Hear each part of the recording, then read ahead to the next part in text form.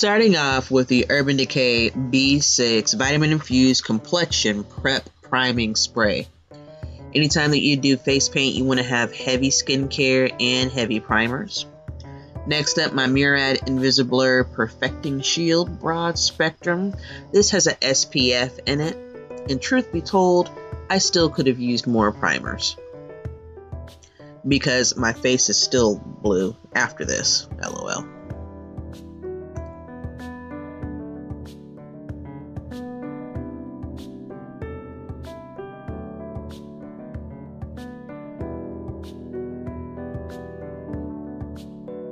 And then finishing up with the Pore Professional from Benefit Cosmetics. Just making sure that all of the primers are smooth and blended into the skin. I probably could have used one more because of the staining that the paint had, but it's okay. Just understand, heavy primers, heavy skin prep, please, before face paint. Next up, I actually discovered this LA Girl Pro Coverage Foundation. I already have the foundation, but they had this shade in white, which was intended to be used as a brightener, but I had the novel idea to go ahead and use this with face paint. Since a lot of times you want to add dimension to your face paint anyways by brightening up the under eye area and the chin area, I wanted to go ahead and add this on first. When I did my very first test run, you could actually see my pores through the paint, and so I wanted to ensure that I had solid enough layers this time around to make sure that there was no kind of transparency whatsoever, and that everything was going to be as good as can be, I suppose you could say.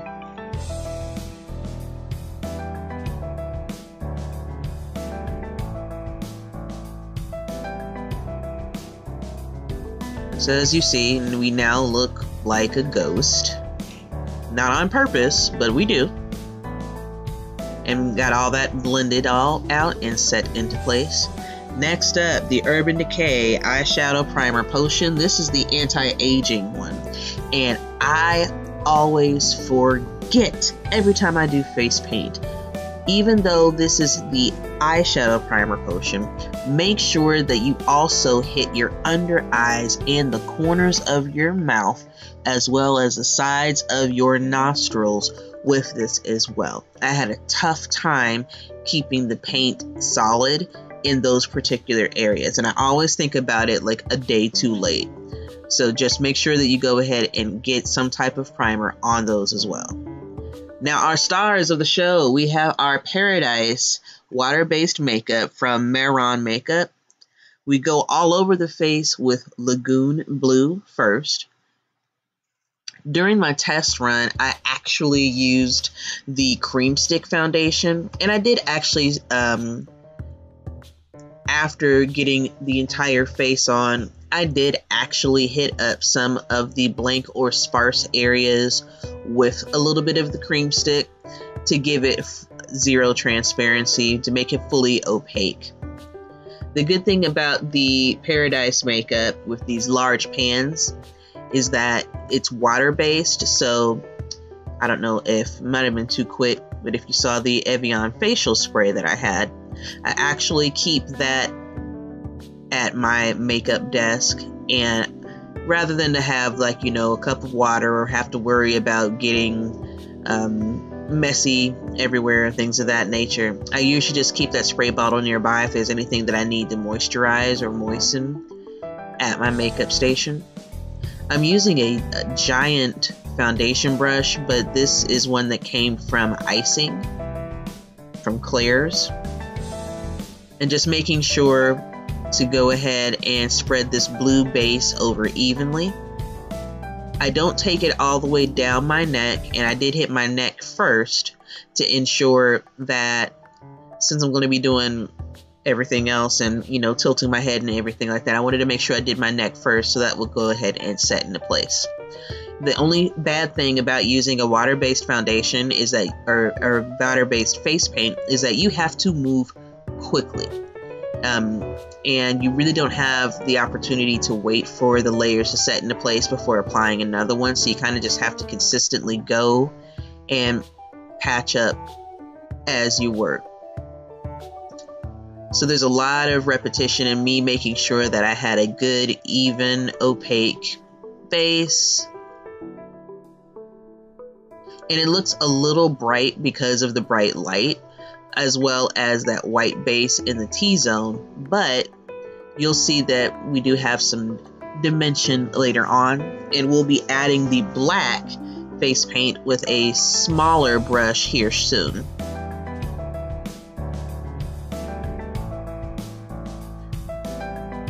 If I could change up anything, I probably would use the Cremestick in black after the blue face paint had dried all the way down, because some of it was already in the midst of drying, and then when I went to go blend everything out with a sponge, some of it came up, but that always happens anytime I do face paint.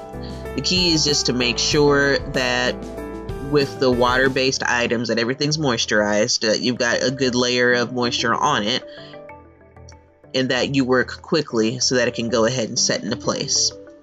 Here I took the black and added it to the cheekbones for a little bit of contouring, the lower jawline, as well as the top of the forehead. Top of the forehead is what gave me the most trouble, but I was able to get that repaired here pretty quickly. I'm not sure if I have it on camera or not, but in front of me are a variety of sponges as well as the Evian's facial spray, and like I said, you'll see me go ahead and repair as well, layering on top, so that way to help give dimension and to fix what was taken up.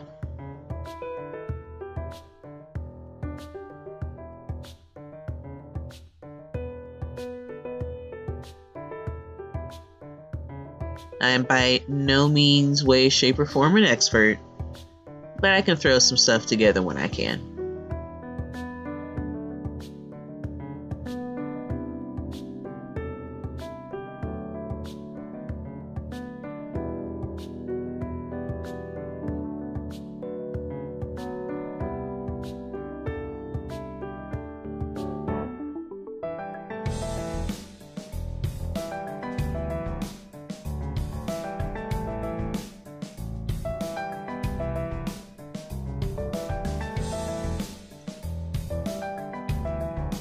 Gosh, I didn't realize how much repair work I did. Oh well.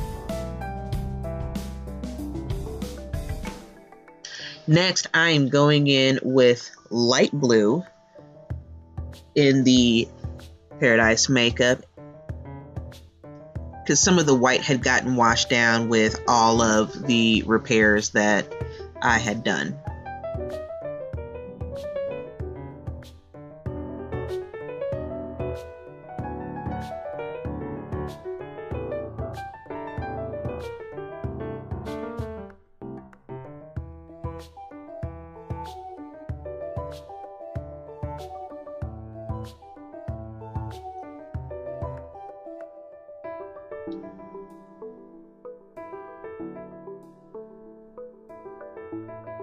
Then just taking a sponge and blending everything out, all that good stuff.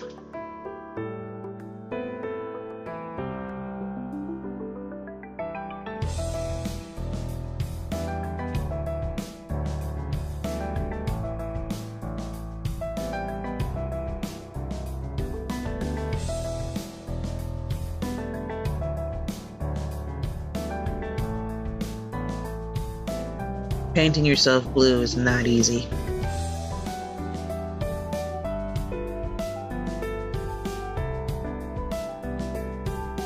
Ah yes, as mentioned, there is the Mehron Cremestick.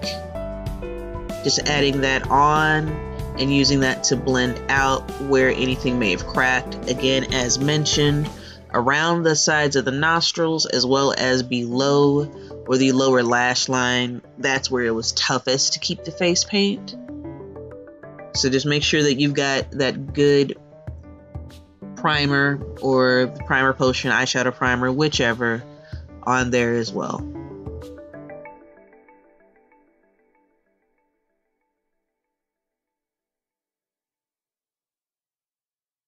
Now going in with a clearance item that I found from Sephora. This is the Tarte Rainforest of the Sea, the filtered light setting powder. I typically use my Laura Mercier translucent setting powder. I have a small jar of the regular tone that I use only for whenever I'm face painting, but I went ahead and got this since it was, I think it was maybe like a deal of the week, and that is a very large body sponge actually that I got from Ulta a year or two ago, and I've never used it until now. And I'm so sorry that I did not show the palette, but this is a pickup from Hush Beauty. This is the Atlantis palette. And I don't know if you guys remember Tarte's April Fool's joke way back in the day when they thought that they were going to drop, or they made like they were going to drop an icy palette, but they didn't. And Hush Beauty capitalized on that opportunity. The shade that I just used was Empire, which was a navy blue. And now we are using the Stila Cosmetics Shimmer and Glow Liquid Eyeshadow in the shade Vivid Sapphire. It is a very, very vibrant blue that just kind of sets off the whole look. And you know, I have many of the glitter and glow eyeshadows, but this blue it's so pretty. It's got some purple reflect in there as well. Now I'm going in the inner corner with the shade Tidal from the Atlantis palette from Hush Beauty. Taking a small detail brush and adding the inner corner highlight. And that palette's only like $12 to $15. It is so vibrant, and the shades are very pigmented. And I got it solely for this look. And then the last shade that I'm using is called Tsunami, which has green and blue, and I think maybe some black glitter in there, just to tie the eye look all together. On the original test run, I had used some black as a smoke shade, and I decided to go ahead and just get rid of that altogether and just make it these three shades, including the the shimmer and glow. Now going in with Kat Von D's Super Brow Longwear Pomade. This is a 24-hour brow pomade in the shade Scarlet, as Miss Darkholme has red hair and red brows. And then just taking a eyebrow brush, or a flat-ended brush, and sketching that out. Whenever you are trying to change the color of your eyebrows, you want to make sure that you do your face stuff first. Typically, if I were to do, my own flesh tone foundation, I would actually do my brows first and then blend the concealer in with the foundation. But since our skin is blue, I don't really have a way to conceal or touch up the brows without compromising that layer of paint around them. So that's why you just want to go ahead and make sure that you're very detailed with your eyebrows. Just going over and making this nice small strokes and adding that pomade in layers. Of course, my natural brows are black, and you can still see that kind of prominent through the pomade, but the pomade still makes enough of a difference to blend everything. Now using the Urban Decay 24/7 eyeliner pencil to tightline.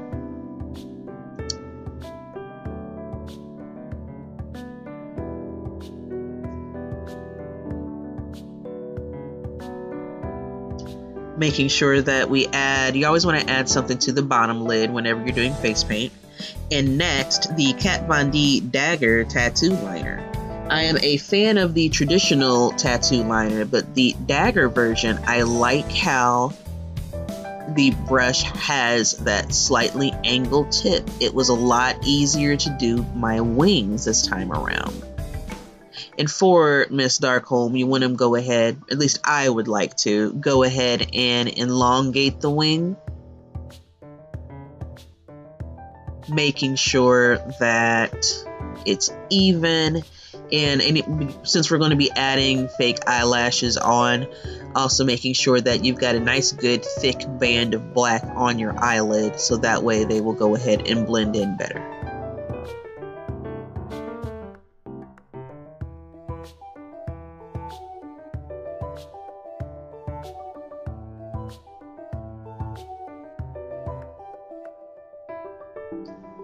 Now going in with the Fenty Beauty Killawatt Foil for the highlight. This is one of not the most recent release that she had, but this is because I know she just came out with the winter collection, but this is, I think it was the fall launch.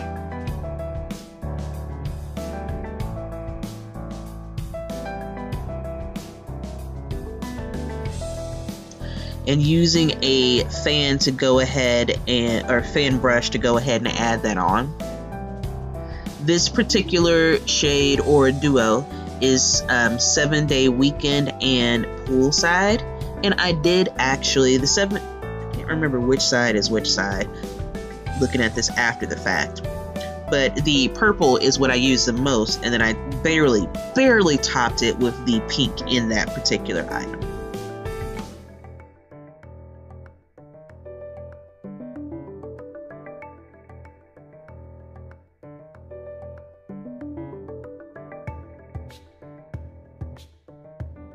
Now going in with our lipsticks. So this is a combination of the Too Faced Melted Matte Liquid Lipstick and the Too Faced Melted Latex. Going on first with the Melted Matte.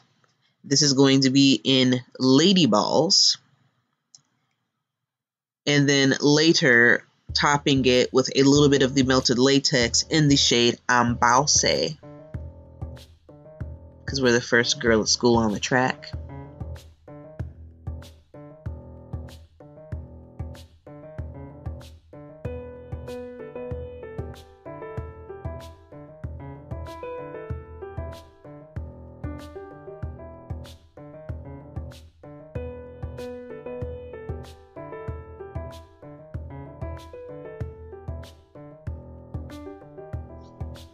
In retrospect, I could have used a lip liner, but also it probably would have blended and made everything purple around the edges.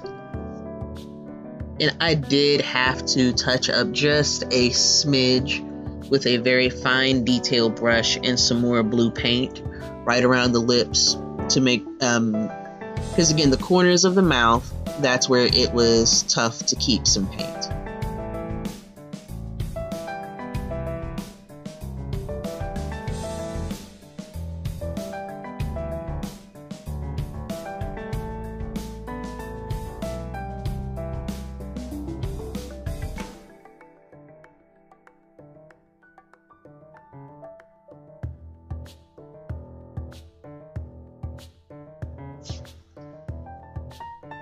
Now, in order to make sure that your hair from your wig doesn't stick to your lipstick all the time, you just go over it with a little bit. You do not need to do a full coat. You do not need to go over everything. Just a little bit right in the center to give it some pop.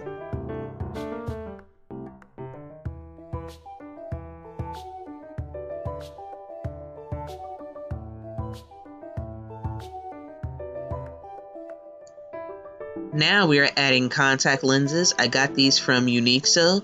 These are the Sweetie brand. And also make sure before you do face paint, put your contacts in, please. And then we added some Eyelure lashes, Vegas Nay, the Luxe Collection. These are the Bronze Beauty. And even though I am holding that little fan there, I did not get a good enough coat of glue on there, so the lashes did give me some trouble a little bit later on in the evening, but they still serve their purpose.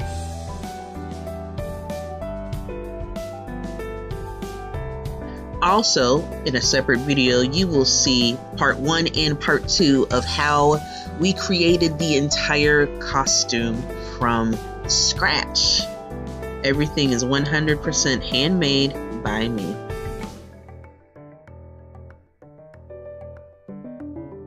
Including our next little friend who's going to be showing up. If I edited this right, it should be her skull detail that sits right there at the top of her forehead. Like I said, the lashes did give me some trouble.